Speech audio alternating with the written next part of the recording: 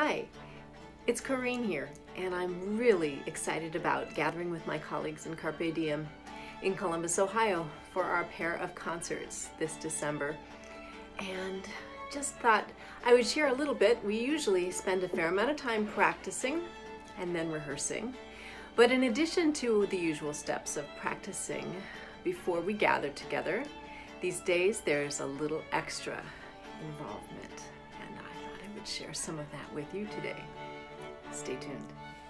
Hey everybody, it's Jazz. It's Monday morning. The campus is deserted. I'm here at CU Boulder. Campus is deserted, so I can take my mask off safely for a few seconds, and I'm here to get my first COVID test so that we will be able to work together next week. Hello, this is Marisa talking to you from Boulder, Colorado. I'm at CU Boulder campus walking to get my first COVID test before I drive with Chaz to Columbus. And then once we get to Columbus, we'll get our second test.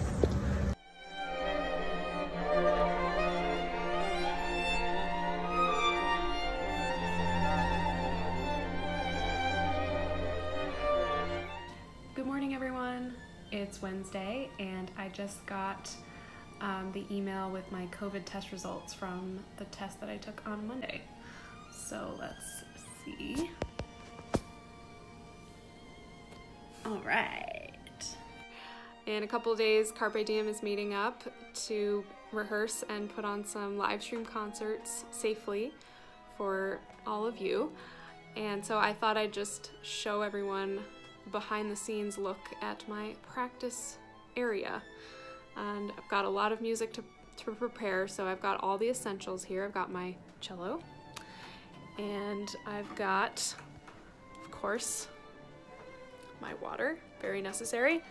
I've got my iPad with all my music loaded onto it.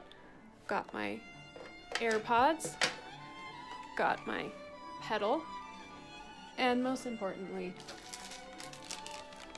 my chocolate. All right. When you're on your way to Ohio to play a Quartet concert, you got to stop and get the oldest geocache, Mingo GC30. We just did it. Right, Marisa? Yeah, and then proper sanitization post finding. Gosh. Yeah, back to hand sanitizers. You want some?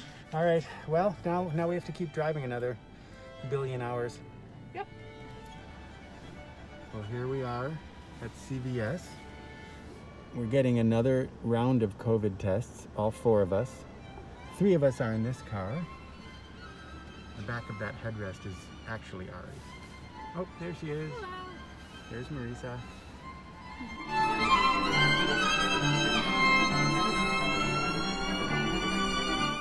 Just logged onto CVS My Chart for the results of my second test, and it's negative.